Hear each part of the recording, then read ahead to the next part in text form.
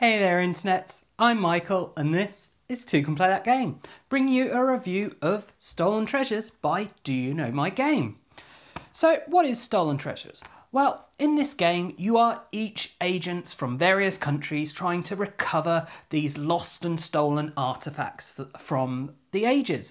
And these are all actual real treasures that have been stolen at one time or another, and you can go to their website and check out all the story and history behind each of these. And whoever manages to collect the most will win the game. Now, the game ends when someone runs out of cards. And that point, whoever has the point values, which is given on the bottom of the treasures, that is highest, will win. So why don't we take it to the table and I can tell you a bit more about how this actually plays. So in this game, you will shuffle up your deck of all these cards. You'll then deal 8 to each player. So let's set up for a 2-player game here. So 8 cards to each player there.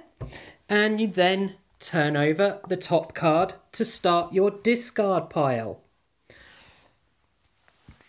Then pick who of your players is going to go first. They'll then look at their cards and see what they've got. So here we have some item cards. Use the combination of these item cards in order to play these treasure cards. So in order to play this treasure card down in front of you and get these 40 points, you need to have C and G items. So C is a computer and G is a glass cutter. So this player has what they need to play that treasure. They also have another treasure. They have this, I'm not even going to try and pronounce that, that requires an eye, and they do have that. So at the moment they have everything they need to play 2 treasures. They also have then a spare computer card, explosives card and a black market card. Now a black market card is one of the special cards in the game. I'm not going to go through them all. There are quite a few of them. This one allows you to ignore the cost in the bottom here. So you don't need the item cards in order to play. You just use the black market card. The game ends when one player has no cards left in their hand. So let's talk about how this player will start their turn. To start their turn, they must draw 2 cards, either from the discard or from the deck. Now, this player doesn't need the G in order to play a treasure, so they're just going to draw 2 cards off the top of the deck here. So you can see they've drawn another treasure. Now this Mona Lisa is a special treasure that has 2 parts and you need to play both parts together. So now they can play any special cards they want or treasures. So here they'll play this treasure because they have the eye that will get them 10 points, and the computer and glass cutter will enable them to play this other treasure. So they now have 50 points worth of treasure down in front of them, and now they have to discard a card. So they have the black market to be able to play this, but they need the other half of it before they can.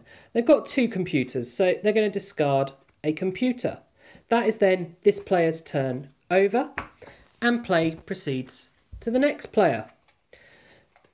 And you continue this way until any player has no cards. At that point, you add up the treasure in front of a player's points, and whoever has the most has won the game. Okay, so that's a bit of an overview of Stolen Treasures. So what do I actually think of the game? Well, let's start with the artwork. Obviously, the artwork on the box here, I would say, is actually very representative of the game. It's not to my taste. It's a very minimalist graphic design. The treasures are all just pictures of those treasures. Doesn't hugely appeal to me. There's not much engaging me and drawing my interest there. Again, with the tools that you use, it's just a picture of that tool with this green background.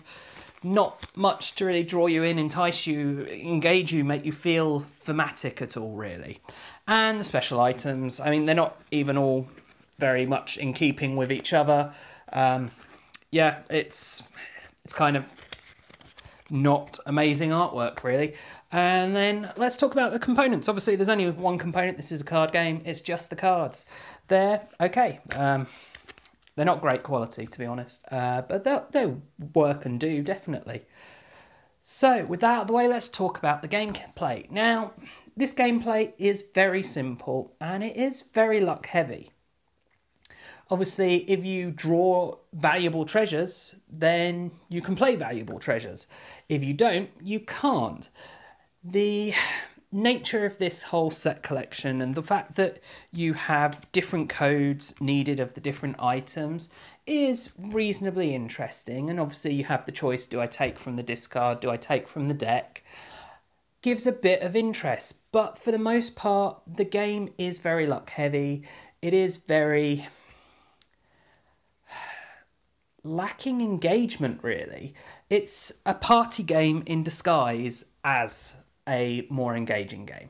That's what I would say. If you're playing this with a lot of people, then there's much more interaction with these special cards of I play this on you, I play this on you, and keeping an eye on what people are doing with regards to when the round will end. Whereas if you're down to, say, 2 people, and of course this being 2 can play that game, we need to know, can 2 play that game? I really wouldn't recommend it at 2. It's an okay game at 4 or more. At 2, no, just not worth playing at all, unfortunately. But you might disagree with me. If you like this kind of set collection-y game, if you like the idea of picking 2 cards, discard 1, then this could appeal to you. And obviously it's got these tons of special power cards. It can be quite easy to just end up with a handful of these, but, you know, if you like that whole special power, take that, you know, special agent, I steal your stuff, security hack, no, not security hack, firewall, you skip your turn. If you like that kind of gameplay, this may be the game for you, so you might want to check it out. Okay, I do hope that you found this video useful and that you've enjoyed it. And of course, if you have, please do check out the rest of the videos on the channel, as well as subscribing to the channel and sharing it with your friends and family. And do also take a look at us on social media. You can find us on Facebook and on Twitter. And as always, thanks for watching and bye for now.